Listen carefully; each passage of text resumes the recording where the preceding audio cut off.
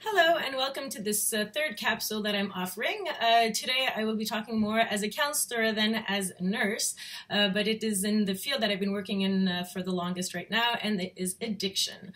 So today I will be talking more about alcohol. So the first thing is that here in Quebec we're very, very tolerant onto the quantity of alcohol that is tolerated as a blood control level, actually at 0.08. In most countries we're talking more about 0.04, 0.05. So, and I know this law is basically made more for the car, but what's important to understand is that you do have an impaired judgment when you hit that 0.04, 0.05. So just remember that even if you're a car and you're falling asleep, even if you haven't drank, you could still be arrested for impaired judgment while you're driving. So that's why I'm going to talk about it more on a general level. Mostly I know that's lots of my clients ask me why can't I stop? Well, there is, of course, when you hit that impaired judgment, that's important to understand. So basically I will start talking about the law of effect, which is one of the laws that we use to understand how alcohol and drugs can have an effect on you. So there is the context that is important. There's also the individual, and there's also the substance itself. So to start with, I'll just talk a little bit about the individual, because what happens is to understand that when you are drinking alcohol, you're drinking it. So you're putting it actually in a stomach, which is like a pouch to start with. Unlike if you smoke something, it will go into your lungs and it will go directly into your blood. Well, if you're consuming something by the mouth, you're putting it in a stomach, and it takes time to digest it before it goes in your blood. Remember, we're talking about blood levels. So what happens, the quantity of alcohol in your blood levels. So what you have to see is that depending on what size you are, it will have an effect. That's why there's a big difference between men and women. What happens is that men and women don't have the same fat levels.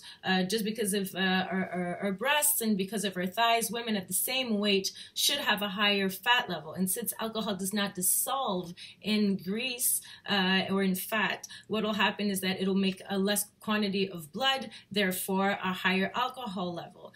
There's also the organs apparently that are a little bit smaller in a woman, so what will happen is that the liver, which is what helps filter the alcohol, is a little bit smaller, so that can play a role also on digesting the alcohol.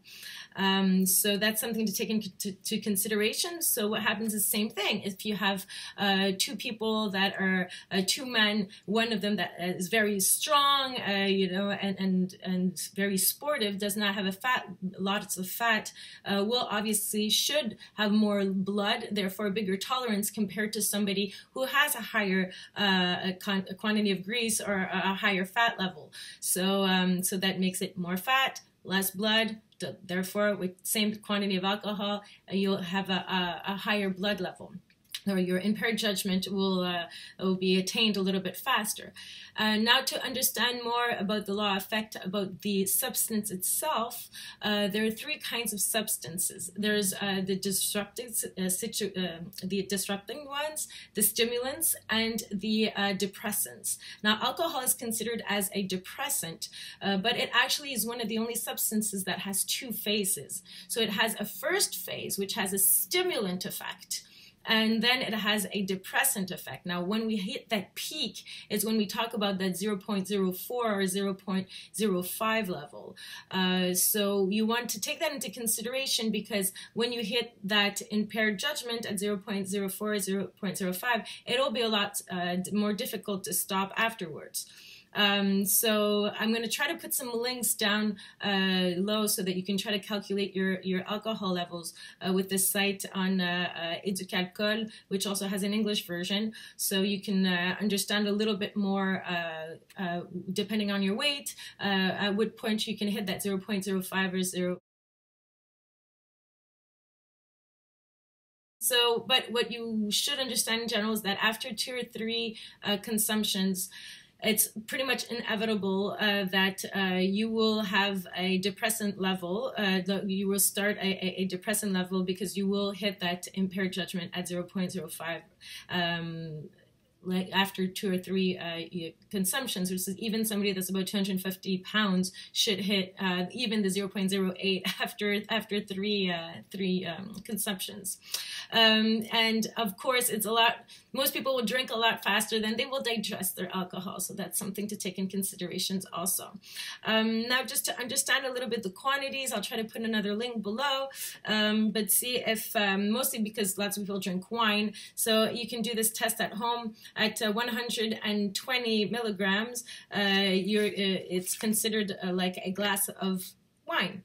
So if you would put that into a glass, you would see how this glass actually isn't full all the way to the tip now, you know. So usually a glass of wine, a bottle of wine should have 5.8 to 6 consumptions in a bottle. So that's something to take into consideration.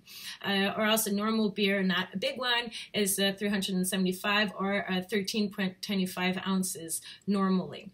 So just take that into consideration. Every individual is different. Of course, some people have health problems that can affect also the alcohol level, and also about the impaired judgment. Obviously, if you're using during a night, you're probably not you're probably not sleeping, you're probably not eating all the time. Not everybody eats that much, and also you're not hydrating yourself. And what happens is that alcohol will have a diuretic effect. Therefore, you will be going to the bathroom, from where the expression "drink wine and go piss too." Well, what happens is that you have to take that also into consideration. So it's very important to hydrate yourself. So that's about it. I hope this helped, and have a good day. Thank you.